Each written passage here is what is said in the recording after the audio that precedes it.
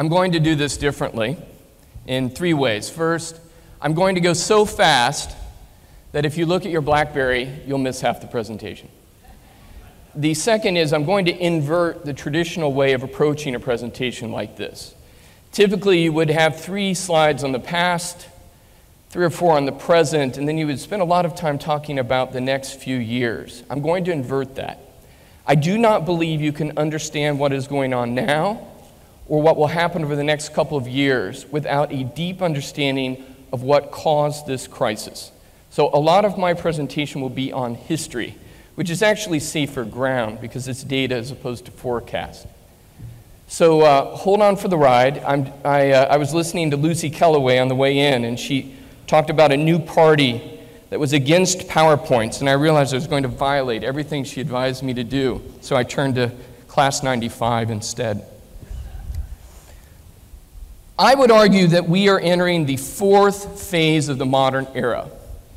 You will be familiar with these phases, although the way I cut them may be different than what you learned in your history books.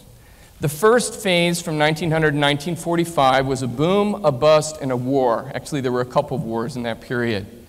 What caused it? There's a lot written about it, but one of the main causes was that productivity grew so quickly that it created haves and have-nots, and the political and market institutions could not keep up. A number of ideologies developed to deal with that era, some of which were quite problematic, like fascism and communism. The next stage we used to refer to as 3 worlds, but there were actually 4. The first world were the developed world we now think of as OECD or maybe the G7. Then there was the communist world, which I refer to as veneer growth. It wasn't as strong as people thought. There was a third world, though, that had embraced capitalism, but it was too early to notice. A lot of those countries were in Asia. However, if you take the 4 main tigers, Japan, Korea, Taiwan, and Singapore, they represented only 3% of the world economy. Finally, you had a large part of the world, almost 3 billion people, it says 5 here, they misread what I wrote, 3 billion people who were really not part of the world economy. In the next phase, which was an incredibly exciting phase for the world, it was the triumph of capitalism. I had to decide what year to start that with. I chose the year of Mao's death. 78 was the year that Deng really ascended to power and began his reforms in China. But it was clearly the emergence of China that embarked this next era. It was an era where country after country began to embrace capitalism and reject some of the socialist or other philosophies that preceded it. And they became part of the world economy, and their productivity improved, and it was a period of great prosperity. The challenge for that period, which is the focus of today's presentation, is it ended because massive imbalances emerged because people pursued strategies, or countries pursued strategies that were not sustainable. So we are now in a new era, which I am terming turbulent rebalancing. The OECD has gorged, the bill must be paid. There's competition for resources that will increase, not decrease, over the next decade.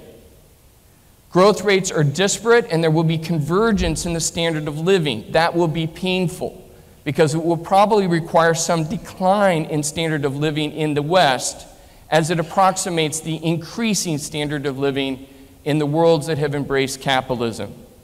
This phase will end when the imbalances have been addressed. This will take some time, 10 to 20 years.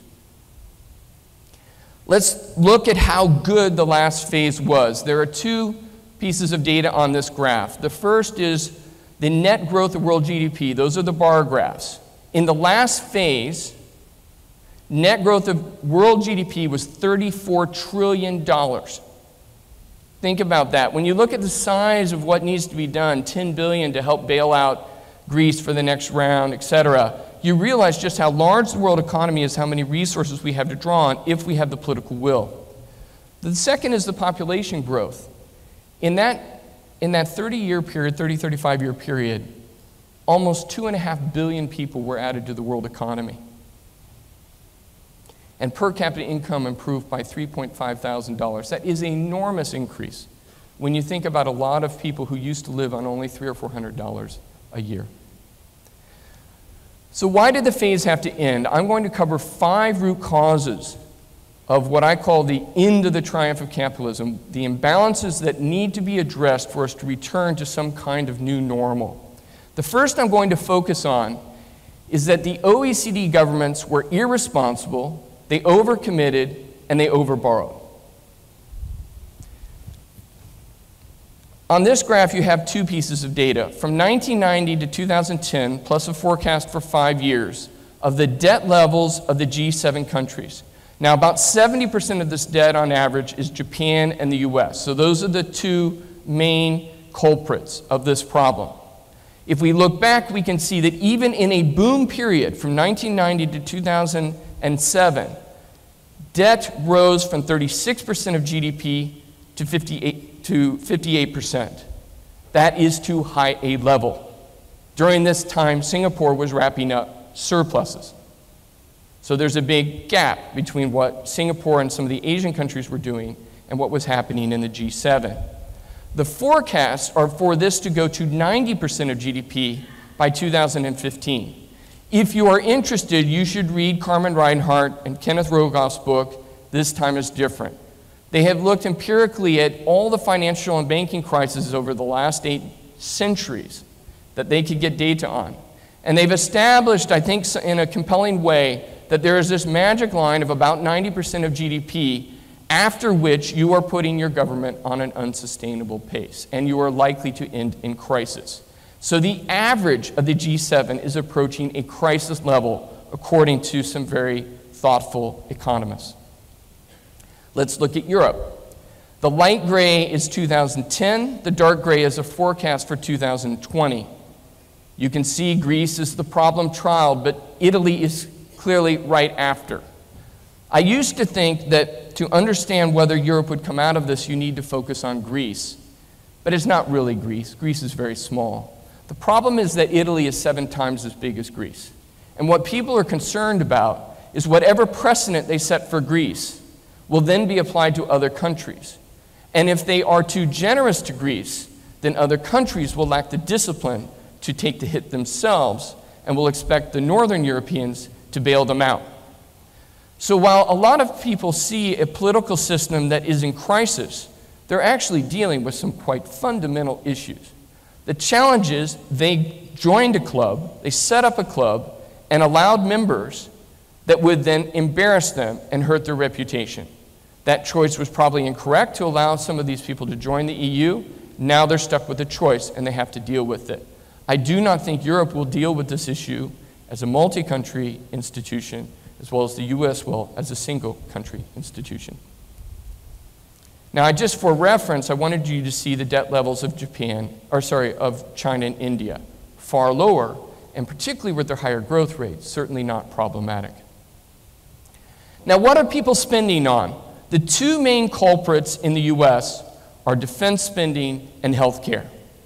One of the things I do for a living is help turn around companies that are in financial trouble. That's my job. When I go in, I always listen politely for the first couple of weeks. And I hear story after story of this can't be cut, that can't be cut, this is something that we have to do.